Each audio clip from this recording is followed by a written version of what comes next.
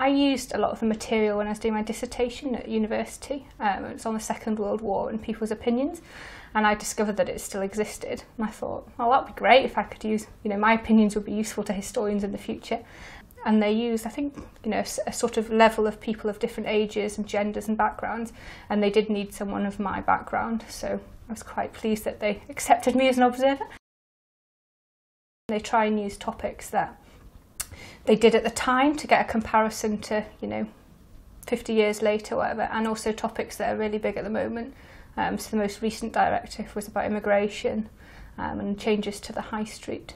And then sometimes there's things that like social history researchers now have wanted to gain information about, whatever they're researching, that kind of thing. So there's sort of series of questions sort of to point you, but it's quite a free writing. Sometimes it's difficult to articulate how you feel about quite sort of controversial issues. You have to sometimes, try and think about how you think about that, because sometimes there's not things that I would necessarily think about. And sometimes if it's quite personal things about spirituality and things, it can be quite hard to sort of articulate that. And sometimes you just don't have any experience or knowledge or opinion about some of the topics. It's very open-ended. I mean, sometimes for a directive I'll write a page and it'll be things like, I don't know enough about this, but I often feel when they ask me things that I shouldn't look it up, because I think it should be about what I already know.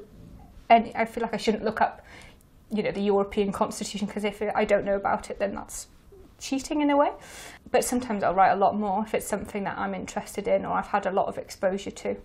If you don't believe in something, or if you haven't had any experience, then I think that's still quite useful information that hasn't affected everybody. So I think usually they would like you to say, this hasn't been part of my life.